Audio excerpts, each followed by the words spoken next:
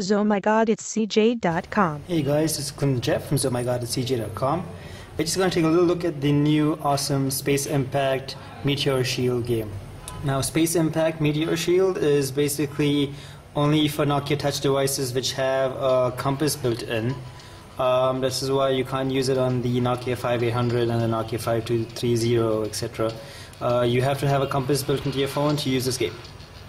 Now, the very cool thing about Space Impact Meteor Shield is that it uses the compass in the Nokia N97 and N97 Mini.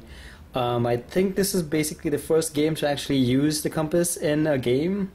So it's going to be pretty cool. Let me just show you what it looks like. Alright, so this is the first level. As you can see, it loads up pretty fast. That's the story behind why you're protecting the Earth and stuff. And that's how you play.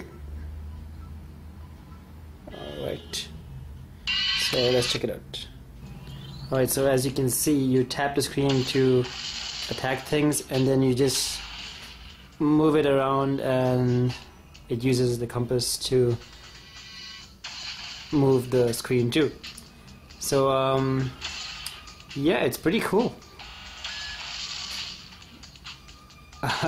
As you can guess, it might get a little bit disorienting for you, but yeah, so that's Space Impact Meteor Strike on the Nokia N97 Mini. Phew. So yeah, that's basically it. That's how the compass works with this game. You can basically move it all around, and the torrent in the game starts moving also. This is available for free from the OV store, so check it out.